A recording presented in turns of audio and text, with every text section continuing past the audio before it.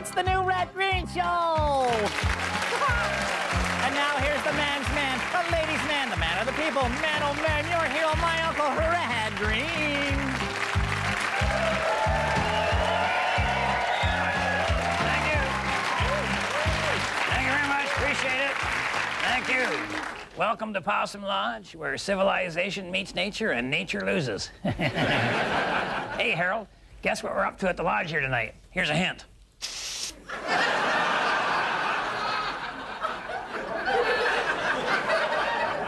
You're gonna be filling the cracks in the walls?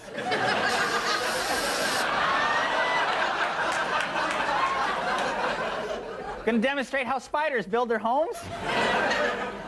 No. Gonna be acting stupid and immature? Yeah, he got it, yeah. See, about a month ago, Junior singled and got engaged, and we were all shocked because she's a real nice girl. But they've done all the shopping for gifts, you know, and all the fittings and all that crap. And finally, tonight, it all pays off in the big celebration that every man looks forward to. No, Uncle Red. The wedding's not till tomorrow. Yeah, I know. I'm talking about the stag party, Harold. Stag party's tonight, okay? Moose Thompson's organizing the food fight, and Buster Hatfield's doing all the dirty tricks, and Old Man Sedgwick is marking the cards. What are you doing to contribute to the fun, Harold? I'm not going. Perfect.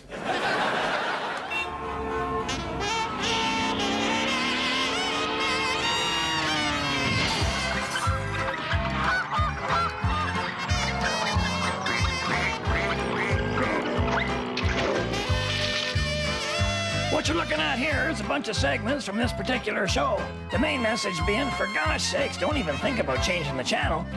I'll tell you something, if you're gonna try and make sense out of this program, you gotta give it your undivided attention.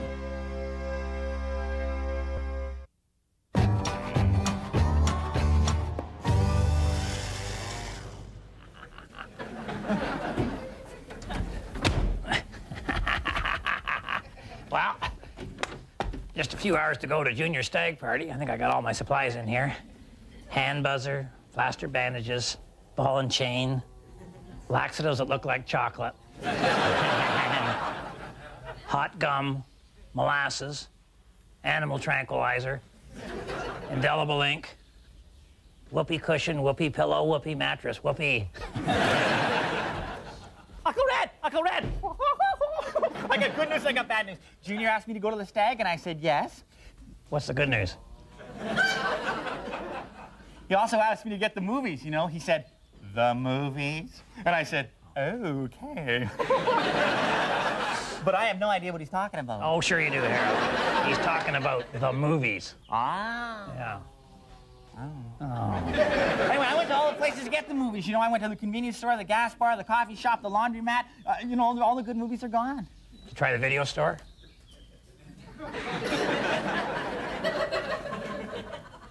Okay. Yeah.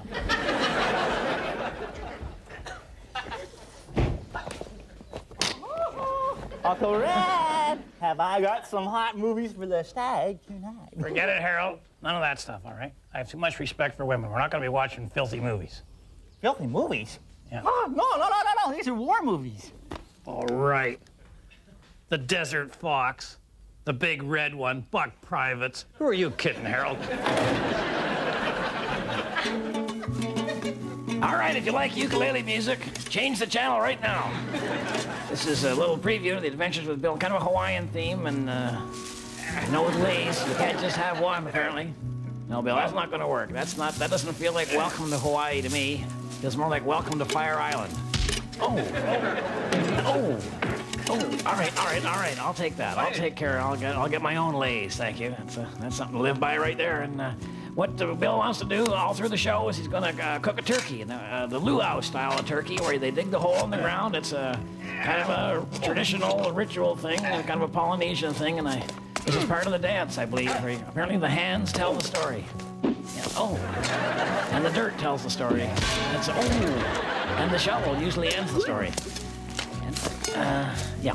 Anyway, we like to do some of the traditional cooking up at the lodge, and this was the Hawaiian, the Polynesian, as I say, the Fiji. Have they Fiji yet? No, they haven't cooked. Well, never mind. So Bill's digging with Bill, that's a ukulele. That's an instrument. You don't use that. I use that. Now you use the shovel. Bill's very creative. There you go. Oh, for gosh sakes. Oh, I know a guy with a car named Sue. He was the butt of many jokes. He had named his car after his wife, 'cause it's hard to start and it smokes.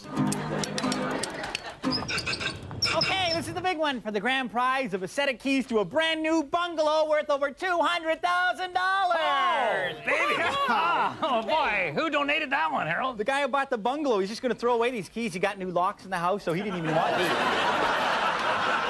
That's a good keychain right there. You can use the keychain, all sorts of things. It's great. Uncle Red, you have 30 seconds to get Dalton Humphrey to say this word. Discuss. Discuss. And go. All right, Dalton, here we go. Okay. When you and your wife disagree about something, you and she... Argue. No, I'm not. No yelling. No yelling. No, you said my wife. Oh, yeah, all right, okay, no, okay. Could be anybody's wife or girlfriend, or both, right, Harold? Or in your case, neither. Okay, another word for talk. Nag. Dialogue. Diatribe. Share ideas. Complain. Almost out of time, Uncle Red. Okay, you want to communicate in a friendly way. To give in. All right. So if your wife wants to nag, argue, or complain about something, she'll say, honey, there's something we have to... Why?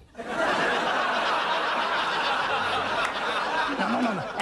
And before you buy anything, first you would... Keel over, stone dead. I'm not putting one more dime into that living room. You know, people come over, they expect to see the odd moth hole in plaid drapes. The case is closed.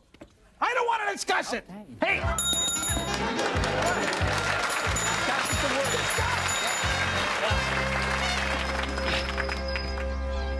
Man, what is with these car companies? What's the point in even having a gas gauge if it's not accurate? Now, when it says full, it is full. And I got the wet pants to prove it. But when it says empty, gosh, you might have another 50 miles in there. Or, as in the case today, you might in fact be empty. So this week, on Handyman Corner, I'm going to show you how to make a cost-effective hot tub. What does a hot tub have to do with fuel tanks, you're asking? Shh. Now, I'm going to make my hot tub out of an old freezer. You know, freezers are meant to keep things cold, and since this one doesn't anymore, I figure, why not use it to keep things warm?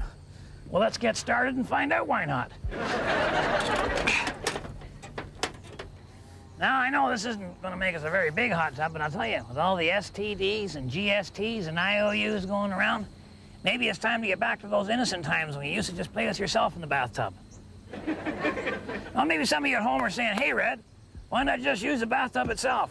Well, first of all, don't confuse me stopping for breath with a request for suggestions, all right?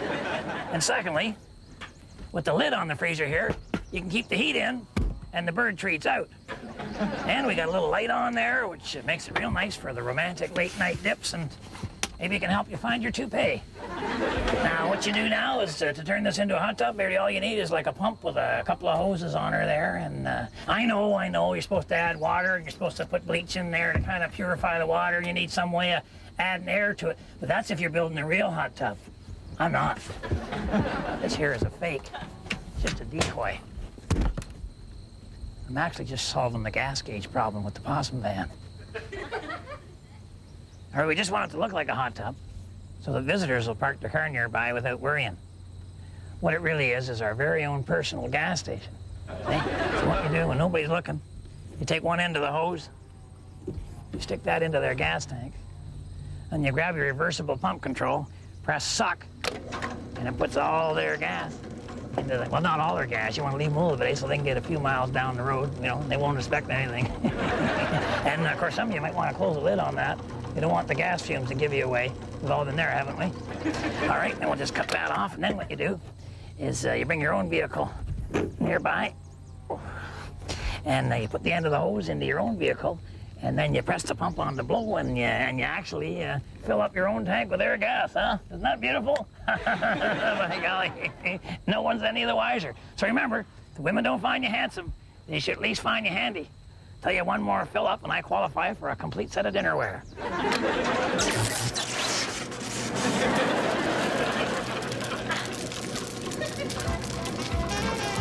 By golly, I'm wrong.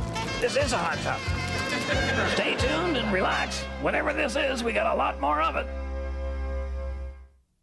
I know some of you teenagers are working it hard at school, maybe sweating out some kind of a slave labor job on the weekends, only to arrive home and have your parents say, clean up your room. No, you can't have a motorcycle. The police want to talk to you. You better hide that stereo. Right about now, you're probably thinking, when does the fun start? When does life start turning into one of them beer commercials? You know, where everybody's laughing and eating and not working and not getting fat. You're probably thinking you're the only person in the world not having any fun. But the truth is, for the most part, everybody's faking it, all right? Even in the beer commercial, the laughing and eating is just those people working. I'll tell you something. In my whole life, I've only found 3 things that were pure fun.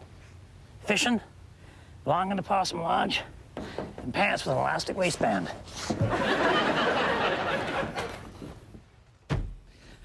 Wow, my golly, that was some stag we threw for Junior last night, man.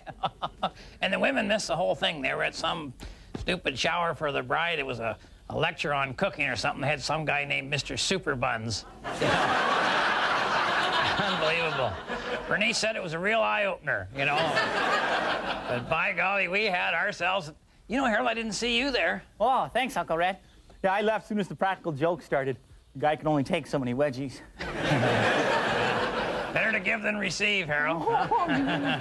You know, originally we were just going to play tricks on Junior there, because he was the groom and everything, but then, you know, some smart aleck yelled out, "Get the head usher," you know. That was you, Uncle Red. You yelled that. Yeah. So, well, I had the molasses and the feathers, you know, and waste not, want not, you know. So we did all the ushers and the wedding party and the father of the bride and everything. Then we just started working our way through the crowd.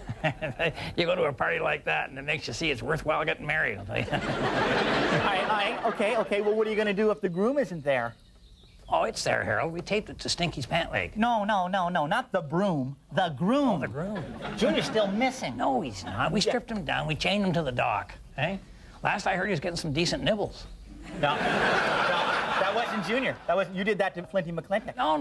Flinty, Yes. no, Harold. Flinty, we put into a body cast. We put him on a one-way train to... You know, that might have been Junior. Yeah. Way to go, Uncle Red, way to go. Wedding's less than 2 hours and there's no groom. Way to go. Well, she'll just have to marry Flinty instead. I'm sure Flinty's wife is happy to let somebody else take over for a while. All right, meanwhile, back with Don Ho's evil twin brother, Gung Ho. Ooh, golly, there's the turkey. And it's a boy.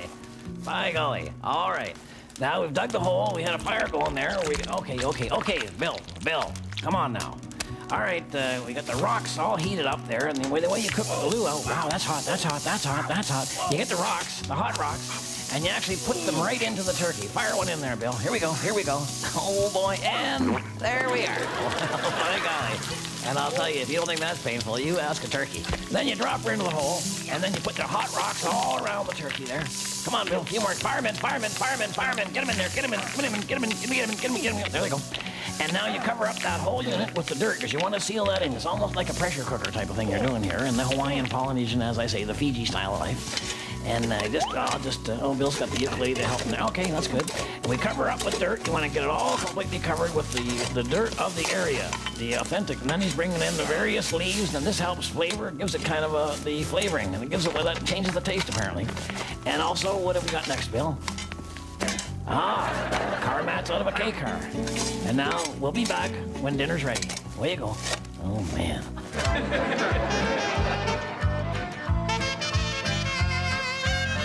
So I've devised a 12-step program, one that'll help you overcome this biological imperative. No more excuses. No more saying, sorry, it's a guy thing. No!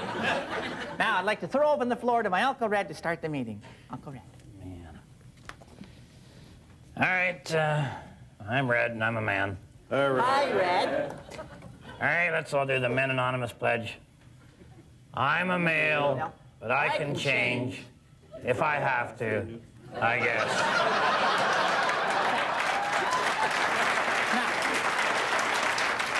Now, let's get the meeting started by just sharing some of our emotions. Who would like to start by sharing their emotions? Would someone like to state their opinion? Oh, I thought so. Okay, yeah. All right, how about Dougie? Yep. Gentlemen, my name is Dougie. I'm a man. Hi, Dougie. Gentlemen, last week was a difficult one for me. I was tempted to fall off the wagon and go right back into some old bad habits. The temptation occurred right in front of the hardware store. There was a fella there changing a flat tire on his pickup truck, and well, he was doing it wrong. He didn't even put his wheel nuts in the hubcap. I bit my tongue, and then it occurred to me. Une pièce de résistance au Dougie. I got my truck. I parked right beside him where he was changing his tire, and I started changing one of my tires even though it wasn't flat. And I changed that sucker the right way so that sorry excuse for a man would learn. Way to go, Doc. That's the way to do it. Well, dinner had taken quite a while, and I kind of dozed off in the sun, but luckily, I had left a wake-up call. There we go. And now we're set to check out dig up our turkey, and it should be cooked to perfection now, and Bill's digging there with but there's something that I hadn't noticed earlier, and I think maybe we got lucky there, you know. Yeah, we don't get lucky that often. No, you're not worried. He thinks we're going to get lucky twice, and that never happens. You all right there, Bill? Huh? I think you may have hit a buried there. You may have hit a wire there, Bill. Oh, man. We'll be back when this rock concert's over. Oh, boy. Here's a gift from our friends at the Outback Pub in Ottawa. It's a briefcase. Meanwhile, back at the Oh Wow Luau, we're still trying to dig up the turkey, and looks like you got it, Bill. You got the turkey. Is it all done? Vegetables. Well, that happened. Well, and you know it is a farmer's field here. Maybe somebody must have planted something. Anyway, that's the beauty of the luau. You know, yeah, we got a lot of vegetables there. This will help me see at night about when we're gonna find the darn thing. What do you got? What do you got? Oh my gosh! Oh my gosh! That's a treasure. There's value there. There's Captain Hook. Oh, the hooks. Oh man! Still no turkey? Huh? Can't believe it. Oh yeah, there's one. Well, Flinty has declined the opportunity to marry Junior's fiancée, so I would suggest that Junior show up for this wedding sometime real soon. It's okay, Uncle Red. I just got a fax over my fax modem. Junior's on his way back. He's up near Kenora. Well, why didn't he just fax himself, Harold, rather than just a note? Fax a person over a fax machine. Woo! Boy, you just don't get this modern technology stuff, do you, Uncle Red? That is the dumbest thing I've ever heard. Woo! Fax a person. Hello. Dumb, eh, Harold? Yeah, dumb. Because they do it on Star Trek. Never thought I'd hear Harold say that Star Trek is dumb. No. I didn't. No, I didn't say that. I didn't say that, Captain Picard. You heard me not say that, right? Hello, Klingons. Put that away. We gotta get over to the church. Come on, the wedding starts in half an hour. Well, what are we gonna do? Like, Junior's like 5 hours away. Well, don't get your jockeys into a jam, Harold. It's not our problem. Getting the groom to the church is the job of the best man.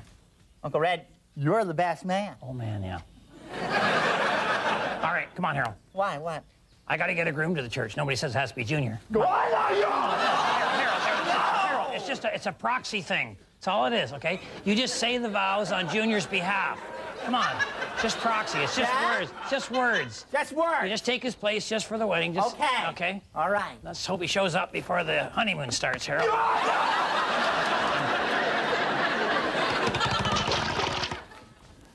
Come on. Boy, we all been there on this one, haven't we? Well, you just get home, you're about to walk in the house, and then it hits you. Wasn't I supposed to do something on the way home? You can't remember what it was. Can't tell her that. You know how she gets. Oh, no. So you gotta jog your own memory. Here's how to do it. Right. Slip in the house real quiet. Count the kids.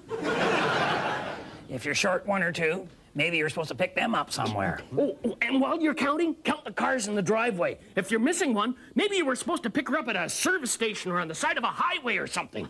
Right, or if there's too many cars, that means you must have company. Maybe you're supposed to pick up some groceries, huh? Check your pockets for a list. She might have slipped you. Yeah. If you come up empty there, then just walk right into the house, say, honey, I'm home. Give her the big hug, the big one. Big hug, Yeah. big hug. And while her back's turned to the calendar, check out the date, see if there's a birthday or an anniversary written in. Okay. If you don't see anything there, then maybe you just forgot to get a loaf of bread or a quart of milk or something. Yeah, she'll just call you stupid and laugh at you. Consider yourself lucky. You got off easy. This time. All right, this is it now. We're getting close. We're getting close because Bill found a rock. Yeah, we got to be getting there, Bill. Get rid of the rock. I didn't mean that way. All right. He's got the turkey, though. Look at that. Oh, my God. Can you smell that? Isn't that beautiful? Wow. What are you doing? Oh, Bill's auditioning for his puppet show for kids. Oh, man. Get away from me there with that thing. All right, there's our, look at that. Look at the table setting. Oh, my presentation is almost nothing at this. Need something to drink, Bill. Need something to drink. Can you handle that? Ha! What do you got down there?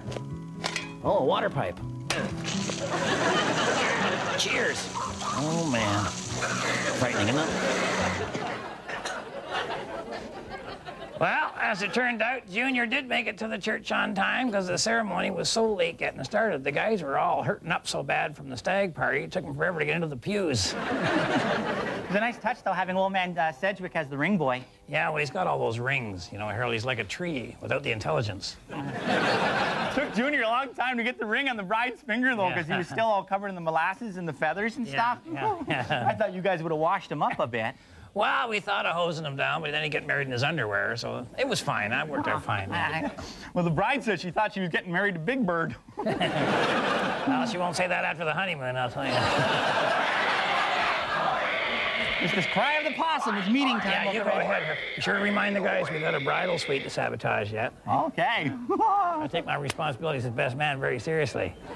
So if my wife is watching, I'll be coming straight home after the meeting, and I'll tell you, you know, with the wedding and all the romance and the young love and everything, I was hoping maybe later on we could have some fun. Huh? And to the rest of you, on behalf of myself and Harold and the whole gang up here at Possum Lodge, thanks for watching, and keep your stick on the ice.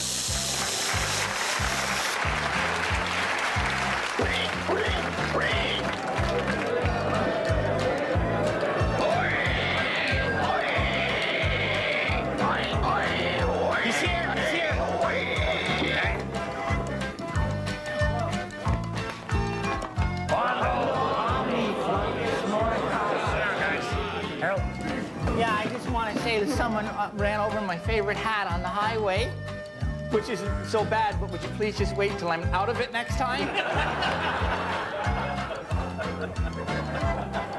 It must have been Stinky's car. There's no tread marks.